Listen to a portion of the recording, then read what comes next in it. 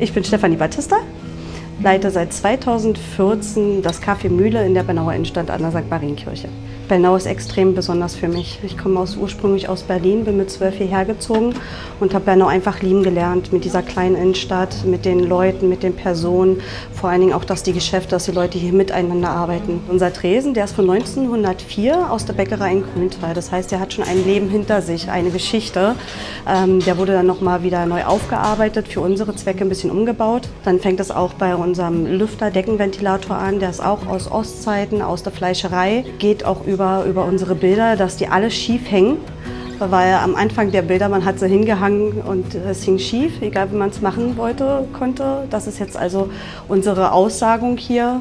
Die Uhren, die stehen bei uns halt einfach still, damit die Gäste nicht unter Zeitdruck sind, dass sie einfach mal ihre Zeit hier genießen können bei uns.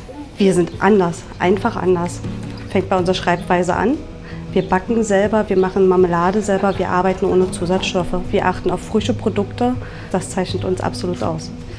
Das Besondere an diesem Beruf sind die Gäste. Das ist toll, man lernt jeden Tag wieder neue Leute kennen.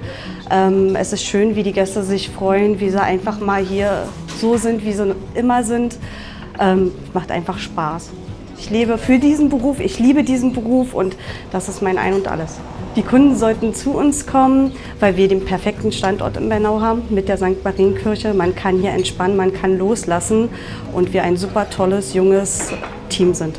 Unterstützt die Unternehmen der Bernauer Innenstadt, damit Bernau auch euer Bernau bleibt.